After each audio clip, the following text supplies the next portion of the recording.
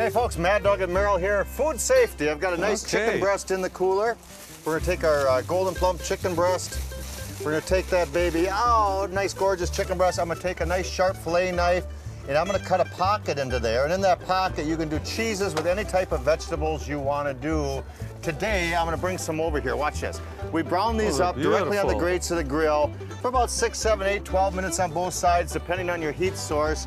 Let me turn these around and show you. Oh, that's great. And I'm gonna watch this. So I actually took red pepper and green pepper and a little bit of mozzarella cheese. Ooh. And we took our stuffed chicken breast, and it turns out delicious. Please don't overcook chicken breast, that's the main thing.